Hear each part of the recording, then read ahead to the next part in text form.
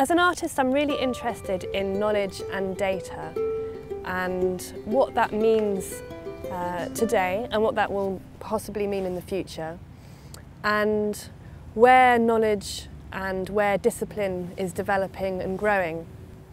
My questions as an artist was really what is happening to data and knowledge, and a lot of these antiquarian books and texts and artefacts are now being digitised, and people are now globally able to access this information. So they'll scroll through a Leonardo da Vinci manuscript that's uploaded at the British Library, or look at some hieroglyphics that are on display online via the British Museum. But then what happens to that artefact? What is the value of that original artefact if everyone is engaging with this digitally? And it crossed my mind that actually these artefacts are full of other data, scientific data, that could bear some knowledge and a glimmer of the past. In terms of science and art, I became interested in that probably about 10 years ago now. So I contacted Sarah because she was doing something very similar to what I was doing. So we collaborated on a number of sort of projects in the past, and then this project, which started with Sarah's discovery of a copy of Ovid's Metamorphoses in a junk shop, sort of came out of that, came out of our collaboration together and expanded from that. Working in the intersection of art and science and being very interested in that transition that occurred from art to science. So material science has moved away from what was the artistic domain, for example. How could we sum up all of this investigative practice and sort of rethinking about the value of the artefact using a single copy, which was Ovid's Metamorphoses, which seemed a perfect analogy for this kind of inquiry, because in itself, the text itself is about transformation and change. There's some beautiful tales of gods changing into people, or changing into animals, or changing into flowers, and itself has been reinterpreted through the ages, through culture, and has been borrowed from for science in terms of naming species or naming scientific processes. So this is a very culturally weighty book to be able to work with, which felt perfect for the project. This is a Duran bottle of molten agar that's just come out of the autoclave. The autoclave is basically a sort of giant pressure cooker that takes the temperature up to 121 degrees centigrade at a pressure of 15 pounds per square inch for 20 minutes, and that sterilises the agar and means that there's no sort of bacteria or moulds or anything in there. And the agar itself is basically bits of meat extract that are food for the bacteria, some yeast extract that's food for the bacteria, and then there's a gelling agent called agar in there. And at the moment the agar is molten, so it's a liquid, but when it cools down it will set into a solid gel. So to make it even more nutritious for bacteria on the book that are probably old and quite damaged, we add sheep's blood, which is this here. So I'm just going to take the lid off here, and then we pour the sheep's blood into the agar. I've worked with quite a few artists, and artists are all different, as are sort of scientists. So I think there's a spectrum of scientists and a spectrum of artists, and some of the artists I've worked with use the sort of science and sort of take it away, and the scientist becomes like a service to the artist, which as a scientist I don't find very rewarding. I mean, the work that comes out of it might be quite nice, but I don't feel I've been a part of it.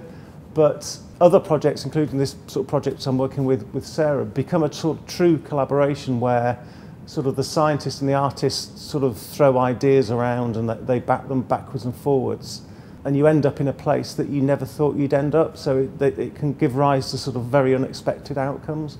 It's hidden data that you don't readily see, and the only way we can see that is by applying these scientific processes, or uncovering the bacteria or the microbial life by using the nutrient agar to uncover or to reveal the unseen. We're making work from these prints, and I suppose we're constantly thinking about what the scientific output is and what the artistic output is. So at each stage we're kind of recognising sort of artistic, cultural, contextual value, and then also continuing the scientific process to try and achieve more knowledge and more data. After we had printed the pages, the next step was to identify them. And so Simon isolated, he chose the bacteria from the pages, and then the next phase after that was to streak them, which is where Simon has a normal Petri dish and he samples from the bioassay dish and streaks them out on the Petri dish. So the process is called streak dilution, so it's a way of purifying sort of bacteria. So you take a single colony with a loop, and then you spread the loop onto the agar, and then you dilute the streak around the plate, so that somewhere on that plate you'll end up with a single colony, which is one of these round things here. And then you know that that single colony is an individual species of bacteria. If we had a mix of these bacteria, it'd be very difficult to identify them, because each bacterium would have a different sort of characteristic that would blur all the tests that we can do on them. I think they were the bits that I was interested in, wasn't it? Because I was interested in the colonies that had kind of clearly merged and were creating these bacterial soups, but Simon kept on having to say no, it's be impossible to isolate those. When it grows, it divides by something called binary fission, so a single cell will grow to a certain length, and then it will split into two cells, and those two cells will split into 4, 8, 16, 32, 64.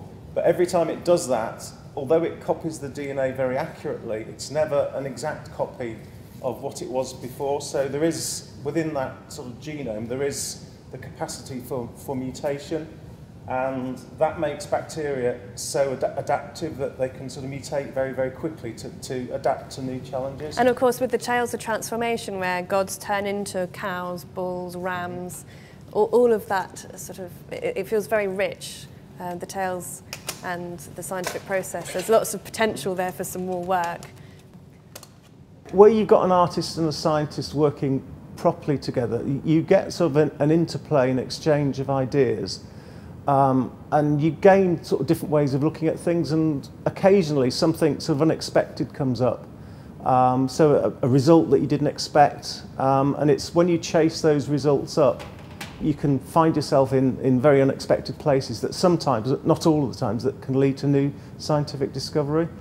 Both scientists and artists tend to be quite creative people, and we sort of adopt the same process, I guess. So if the experiment works properly, then you sort of demonstrate that your idea was in fact sort of correct, but there's a huge amount of failure in there. So you do lots of experiments that have sort of negative results, but then you go back, look at those negative results, and you sort of critically look at them, and then you design sort of further experiments. And I see some artistic practice is exactly the same as that. It's sort of having ideas, putting things into action, some things working, other things sort of not working, and sort of coming to a final end point.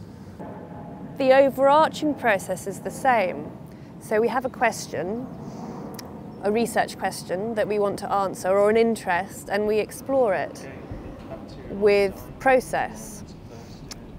What I would say is that after that, that's where there is a divergence in approach, and we will investigate, we will do experiments. I do experiments in the studio, Simon does experiments in the lab. But what I would say is that the approach to the subject, from a science perspective, I would assert was a reductive one. So they refine their questions further and further and get into more and more detail. Whereas the art approach, the artistic approach, is that the overall context is still given consideration. So what's the relationship? How is this affecting politics, the society, the viewer, the audience? It's a much more external way of thinking when you're creating work, whereas the scientific process, I would say, is a much more internal way of thinking, and more about refining and accessing knowledge and truth. If I want to make something up in a creative way, and I always use the analogy like science fiction proposes new science through literature or through film, that always makes Simon very uncomfortable. As far as he's concerned as a scientist, we cannot claim or propose anything that isn't true to what we're doing, or his perception of truth to what we're doing. So that has created some interesting debate. As an artist, I feel like I'm there not just to explore the journey, the creative journey that we're on, but also to critique why and how we're doing it within a broader social context. One of the things that Simon and I discovered when we were doing this process, we were exploring how the book had been made and how it was fabricated in Paternoster Row, the founders who had designed the text, and the process that was used to print the book was the letterpress printing. And as we were doing our own form of printing with these bacterial prints, we were laying the page down and we noticed that the agar had cast the text. So when you hold this up to the light, you can see the text in the agar surface. Conceptually, as an artist, I'm quite interested in whether we can do something in the future with the text that's there on the surface of the agar and where the bacteria have landed. One of the things that has been interesting for me when I've been looking at the pages after I've been documenting is that there is much more bacteria on the places where the Latin is. And it's kind of made me wonder whether Latin is something that people would have struggled with, especially if they're not educated at the time in the 1700s.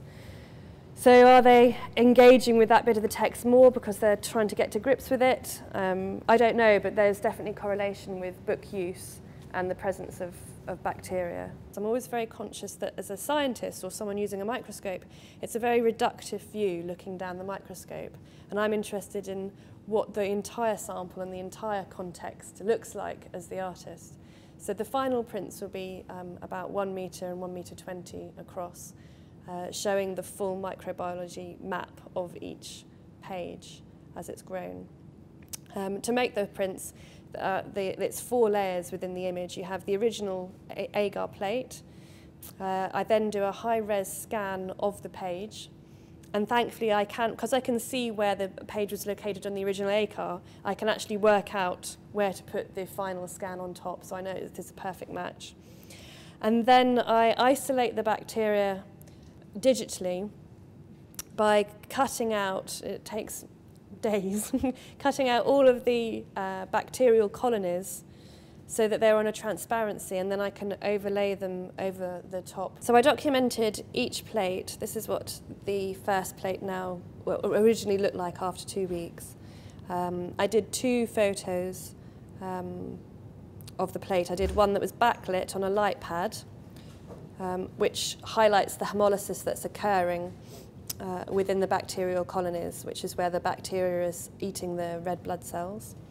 And then I also shot it without the light pad as well. And then those 2 images are merged into the final shot. The long-term vision is that as we open the book, this whole world unfolds, that the book actually, the data that the book actually holds is not just the text on its pages, but all of this scientific information that it has carried and amassed over the last 300 years. It's a bit like, you hear in tales where people have written using invisible ink. Essentially, this data is invisible, and so we're trying to reveal that.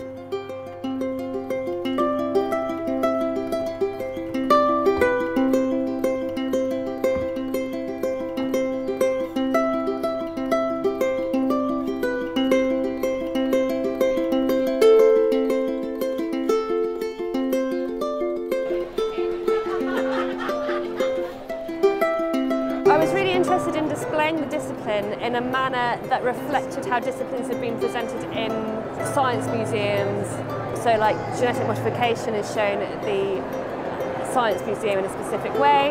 And I was imagining what biological hermeneutics would look like, say, after 300 years, what its display would look like at this point in time. So this display at Central St Martin's covers both the methodologies that Simon and I have discovered or developed. It displays the archive that we're creating, and it also displays the results. And I don't know whether the results are art or science yet, that's yet to be determined, but they are in the manner of the prints and the maps of the microbiology that's grown on the surface of the text. Because the whole concept of the exhibition was that we were presenting a transdiscipline, so a new discipline or a discipline beyond disciplinary boundaries, I've presented a speculative approach to what a discipline would look like if it had been existing for many years. And so a discipline always has an archive. So this is our transdisciplinary archive here of the bacteria that Simon isolated from the bacterial prints. And then here are the bacterial prints that we made of 29 pages of its metamorphosis. So we worked on a specific chapter of the book. I wanted to translate that in microbiological information, microbial information. And this is followed again by another couple of prints showing the microbiological mapping that we've developed during the project. The great thing about the Art and Science MA is reinvigorated my confidence in the art side of the partnership, because I've been working with an art historian, Charlotte Slay, and a microbiologist, Dr. Simon Park. I constantly feel inadequate almost in those partnerships because that's not my area of expertise. But by doing the Art and Science MA, it's rekindled my assertion and my